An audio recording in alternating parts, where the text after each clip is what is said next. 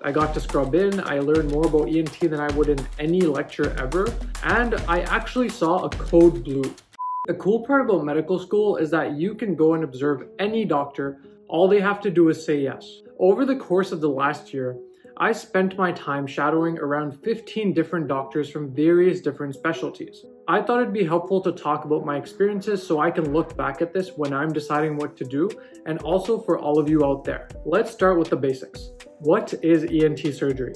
According to the Cleveland Clinic, an otolaryngologist, or ENT, is a healthcare specialist who treats conditions affecting your ears, nose, and throat. Otolaryngologist is a really long and hard word, so let's just stick to ENT. Otolaryngologist. Otolaryngologist. Within ENT, there are further subspecialties, but today I'm just going to be talking about one: head and neck surgery. Every doctor within ENT has a different practice, but generally speaking, there are some procedures that they do more than others. These are the bread and butter cases. So for example, some of the common cases for a head and neck surgeon are when they remove your tonsils, when they remove pressure from your ear and put in ear tubes, when they take out cancers in the parotid gland or in the thyroid gland, and things to do with your nose like a septoplasty. The more complex cases get pretty intense because you can even do full reconstructions as an ENT surgeon. My experience was highly positive. I got to scrub in, I learned more about ENT than I would in any lecture ever, and I actually saw a code blue. More on that later. Bear in mind, I was only shadowing for about 6 hours, so this isn't a holistic perspective, it's more my first impression of the specialty. Something I really liked about the surgeries is how quick they were. Generally speaking, patients were in and out of the room in 30 minutes. When I asked the anesthesiologist how long the sedation lasts after the surgery, they also said that the patients generally wake up within a few minutes of the surgery finishing. I like that part as well. Moreover, this is an anatomy-heavy specialty where you really need to know your anatomy because there are some very important structures you can't just cut off or nick while you're doing the surgery. I really enjoyed this part, but you also have to be really good and make sure you read up on the cases before your shadowing experience in case your preceptor pimps you. I'll put up a diagram here in case any of you want to get started. I don't know if this is just me being dumb, but I never fully understood how you could hear when you have ear tubes placed inside your eardrum. There's a literal hole inside your eardrum. Turns out the tube is extremely small. Also, it falls out by itself within 18 to 24 months and actually moves with your eardrum.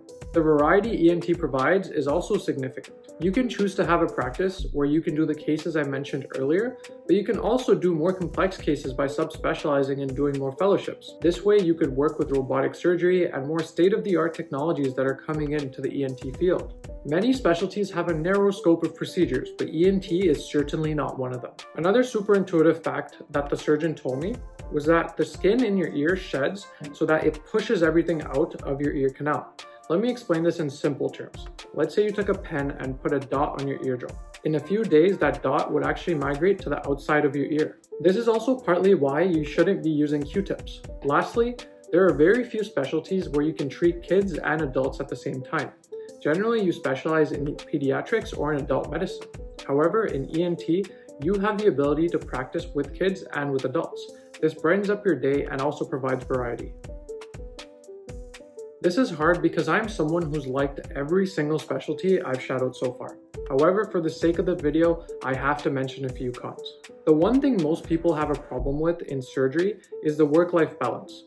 The surgeon I was shadowing actually has a pretty manageable lifestyle, but that's more the exception rather than the norm. At least in Canada, your hospital and your workplace makes a big difference on how your hours are going to be and therefore how your lifestyle is going to be. For example, let's say you're at a big hospital where you have 10 ENT surgeons. That means you're on call 1 in 10 days. However, if you're at a smaller hospital where there are only 3 ENT surgeons, then you're going to be on call 1 in 3 days. This is an exponentially more hectic schedule than the 10-day hospital. You can't really control where you're going to get a job because you have to check for openings when you graduate. Therefore, you really don't know what your schedule will look like until you secure a position.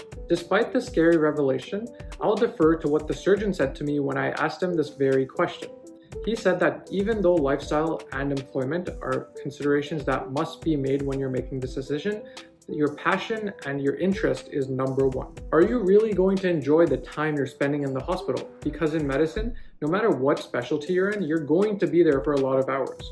And if you want a happy and fulfilled life, you're going to have to like what you're doing on a daily basis. Secondly, this is more of a problem that happens in the States rather than in Canada, but it's true and it's good to mention. The work ENT does overlaps quite a bit with other specialties. So for example, if you're looking at something like a reconstruction, ENT also does it, but so does plastic surgery. If you're removing tumors in the mouth, ENT does it, but oral surgeons also do the very same job. This can cause confusion within the hospital and also lead to lesser jobs in the ENT field. Now that I've talked about my personal pros and cons about ENT, I'd like to talk about my experience because I know many of you are interested. First of all, I got to scrub in for the very first time. As a kid who always wanted to become a doctor, this was something I'd envisioned and manifested since I was 4 years old.